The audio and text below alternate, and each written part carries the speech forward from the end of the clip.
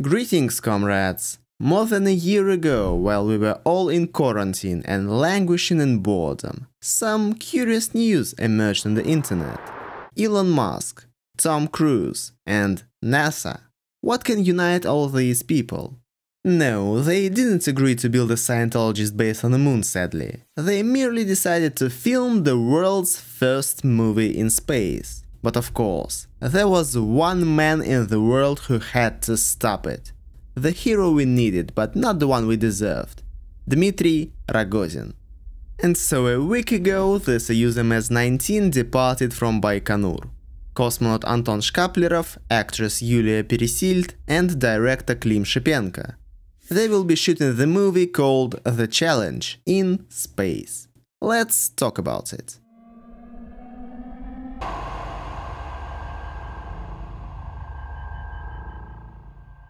Okay, first of all, let's be honest. After all, it's not an entire film crew going into space, but only the director and one actress. Two cosmonauts will play two more roles, but they will kinda play cosmonauts. Therefore, to call the future film The Challenge the first movie shot in space is a very big exaggeration. Nevertheless, this is quite an interesting challenge, and the place in the Guinness Book of Records for these guys is practically guaranteed. Although there were already some companies who were even able to raise money for a similar project. Too bad they failed in the end, yeah. Let's see though, where did the idea of movies in space even come from? But before we do, I want to remind you again that I have a Discord server. It's not very old and I'm pretty active on it, so if you want to chat with me and 500 other guys about Russia or literally everything else, you are welcome to join. And now, let's go.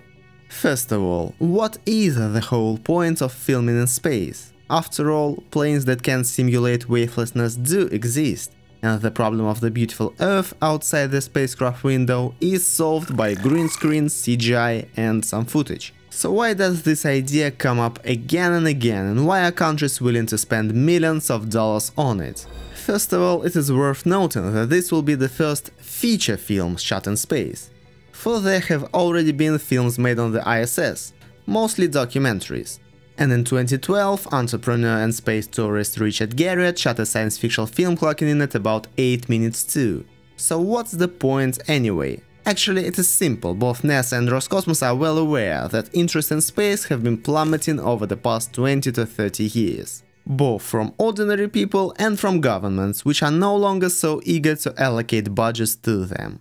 A cool movie shot in space won't probably solve the problem of shrinking budgets, but it can raise the popularity of space tourism and space exploration as a whole among ordinary people. In general, in my personal opinion, the space industry of mankind just lacks outstanding personalities who would attract interest to it. Yes, the US has Elon Musk, who specializes on this very thing, on drawing attention. But that is not enough. And that's why NASA and Tom Cruise announced their desire to make a movie in space. Their goal wasn't even hidden, as evidenced by a tweet from Jim Bridenstine, who was a NASA administrator at that time. They really needed new young people to fall in love with space. And for NASA, this movie was just a means to an end. In fact, it was the perfect project for all three parties involved. For Tom Cruise, it was a chance to cement his place in history as an actor who took the most risks when filming. So far, Jackie Chan is probably still ahead of him. For NASA, it was a great way to use the power of Hollywood to attract new people with fresh ideas, who will become scientists and engineers in 10 to 15 years, and will work for the benefit of the agency. I mean, if Tom Cruise was able to inspire some people to become jet pilots with his Top Gun, why couldn't he pull that stunt once again? Yes, NASA using the power of Hollywood. I've seen that before somewhere. And well, for Elon Musk, it's kind of like a Tesla Roadster sent to space, just because he can. But now some Russians have ruined this whole beautiful plan. Damn Russians. Let's take a look at their project and their goals after all. Can we say that Roscosmos was pursuing exactly the same goals as NASA? Yes and no. Officially, Roscosmos said that the main goal is popularization of Russia's space activities and heroization of the cosmonaut profession. Of course, it is still a very good idea for increasing the popularity of space industry in Russia, but there are several problems here. First of all, for ordinary people in Russia, space still seems like a closed zone, a place where the state has a 100% monopoly, and people who work in this field are also selected exclusively by the state. This is something that dates back to Soviet times, and so far there has been no way to change it. So will young people really believe that they actually can become space engineers, space explorers and so on? I don't know.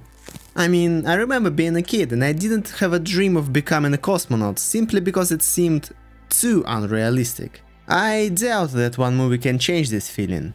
Maybe Roscosmos should work more with kids to get them interested in the field and to make them believe that the road to space is not that hard. The second thing is that Russia doesn't have Hollywood. Unfortunately, this is true. I don't want to say anything bad about the director or the actress playing the main role. Klim Shipenko with his Text and Surf is a very good director by Russian standards, but it's still not Hollywood. It's unlikely that they can create as vivid and massive of an action movie as Tom Cruise could. I'll be glad to be wrong, but it's also hinted at by the fact that only half an hour of the upcoming movie will actually be shot in space. And the movie itself will be about how the doctor, Yulia Peresild, was sent to the ISS to save the cosmonaut who got sick. They couldn't transfer him to Earth, so she had to conduct a surgery in difficult conditions of ISS. That is, the main character of the film will not be the cosmonauts, but the doctor. And if the movie is good, it is more likely to encourage young people to choose medicine rather than the space industry. So this particular incentive for making this movie looks questionable to me personally. So what is the true motivation behind all of this? To rub America's nose in it, of course. America's, NASA's and Elon Musk's personally. It is for history books, to add another first to the endless list of the first achievements of Russia and the Soviet Union in space. Is this motivation good or bad? Of course, there are many negative things in this whole situation. First of all, spaceship commander Anton Shkaplerov had to go into space basically alone, without flight engineers on board, i.e. all docking duties fell on his shoulders. He performed the task brilliantly and was able to dock with the station in manual mode, but it was risky.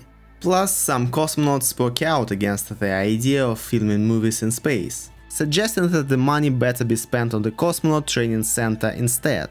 Of course, they are entitled to such an opinion.